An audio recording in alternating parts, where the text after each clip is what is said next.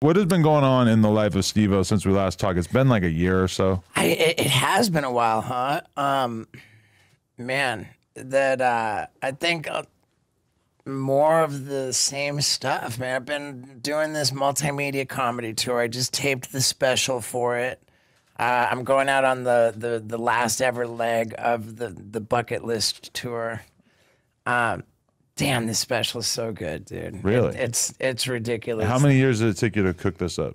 Dude, I worked on this show for 5 years. 5 years. Yeah. Damn. Okay, so you're really like proven that you're taking it serious, because I from listening to Joe Rogan so much over the years, I get the idea that usually it's like a year to 2 years for a special. Sure, it can be. It can be. I mean, like, take the pandemic out of the equation, and like a year and a half that there wasn't real touring going on, like Right. that would crunch it down a little bit. Right, you throw that in there, you really got an extended break. Yeah, but dude, I'm super stoked on it. It's a multimedia show, and I did just gnarly stuff that would never fly for Jackass. Like, Give me an example. Things that are too far gone. like we can't break the law when we're filming for Jackass. Okay. We can't Just because it's such a big platform, right. and it's through the Insurance, studios. it's like the and- whole deal. So, one of my things was to get a medical professional in disguise administering stolen general anesthesia drugs into an IV in my arm while I was riding a bicycle. What the hell? This is a fucking general anesthesia bike ride. So what? You're just gonna pass out while you're doing it, or That's the idea. Then you know what an epidural is? They put a 4-inch needle into your spine. yeah, my girl got it when she gave birth. That was It just straight paralyzes you. really? Yeah, they inject a drug into your spinal cavity, which renders you paralyzed, at least from the waist down. Really? So I got I got that, and I was rendered paralyzed in a full sprint. And how'd that go? Like That one was like the most messed up thing ever. So you just like collapsed while you were Yeah. in full sprint. Yeah, for sure. And it was dude, like I shouldn't even say this, but it was in a cop's backyard. It was so gnarly, dude. So, and once I collapsed on the ground, just like, you know, my buddy just to start doing gnarly shit to determine how paralyzed I was. Right. Which it just got dark and creepy. It's my favorite thing. Dude, that's like a level of entertainment that I think about sometimes, of like, you know, you just remember it from Jackass and CKY and shit, where like you put your friend or you in a shopping cart and you just blast it as fast as you can across the parking lot until it like hits a bush or a curb or something, and then the person falls down and you film it, and that's the joke. But I feel like that kind of content in a lot of ways has not like made the transition into the social media age, because I mean, I guess sometimes, you know, you would see Steve will do it, getting hot sauce dumped into his eyes and that kind of thing. That's very Steve-O, you know?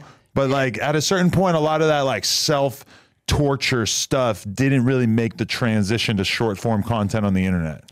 I don't know Maybe that I I'm wrong. agree with that. I mean, if you look at like the show Ridiculousness, I mean, people are pretty active doing that kind of stuff. Okay, so it's still happening. I'm Yeah, just it's not happening tapped in. like crazy. I mean, dude, remember the milk crate challenge, dude? Where Yeah, they that were was like, cool. You ever do that? No, God, no. Oh, man. I was kind of tempted. I want no part in that, dude. I was like, where the fuck am I going to get like 80 milk Dude, crates? every single person ate shit in the most violent, upsetting way. Yeah. Like, no way I want to do that. You know what it is probably is that my media diet is so hip hop, and in hip hop, right. no one is torturing themselves Right. in the same way that like I am just parallel with so many things that the world that I'm in considers gay as fuck.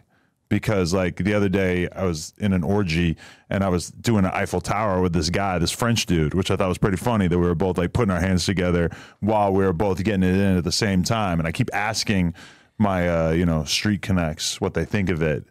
There's been a lot of blank stares, a lot of real confusion about why I would partake in such a thing. Yeah, I get it, man. I get it. I remember speaking of hot sauce in the eye, I had the late great Prodigy Shout out Prodigy. pour like a cup. We took a bottle of Tabasco sauce. We were at the G Unit offices. Took a bottle of Tabasco sauce and just emptied it into a cup. So it was like a good amount of it. And then he dumped the cup into my eye. Whoa. And it was I remember my whole eyelid like got like all puffy. Like it was a pretty good one. And you requested this, or that was his idea? Yeah, for sure.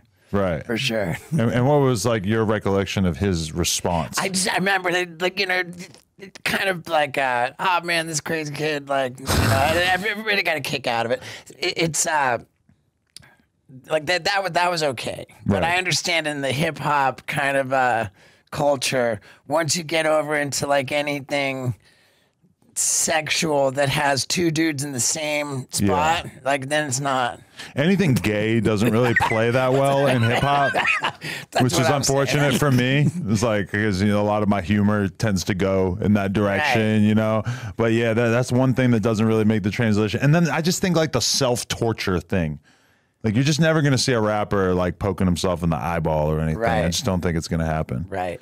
Dude, I was on a podcast the other day. This dating podcast called Whatever, and they have a poppin' YouTube channel and stuff like that. And they'll get a big panel of like 10 people on it, right?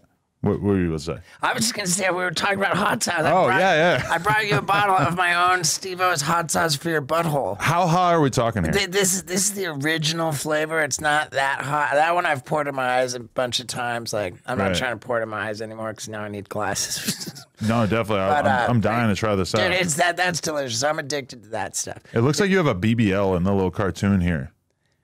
What's a BBL? Oh, a Brazilian butt lift. It's where they like take the fat out of your stomach and put it in your ass, which I don't actually think you should do that. But and then you have a stick of dynamite in your ass as well. Yeah. Then there's a much hotter version of it called Steve-O's Butthole Destroyer hot sauce. Mm-hmm. And that's the one where my ass is actually exploding on the label. Right. So this is more of like an everyday use kind of thing. That's everyday use. It's utterly fantastic and available on Amazon. I love it. Anyway, on this podcast, there was one girl, OnlyFans girl or whatever, and probably at one point like 80% of the comments in the chat were calling her Steve-O.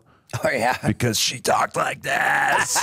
And we were also calling her RFK Jr. at a certain point because that's kind of like the other reference when somebody has a raspy voice. I think Gavin Newsom. He has one? I don't know. I just remember that there was a minute where I was working with a vocal coach. Like I was like finding myself self-conscious about it. And also I made a video called Why My Voice Is So Messed Up. And it was kind of part of like that video.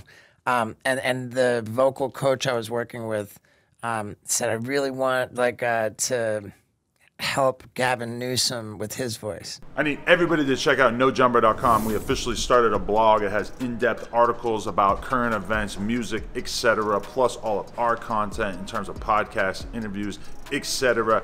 And you can get some exclusive new merch if you check out NoJumper.com. So make sure you tap in.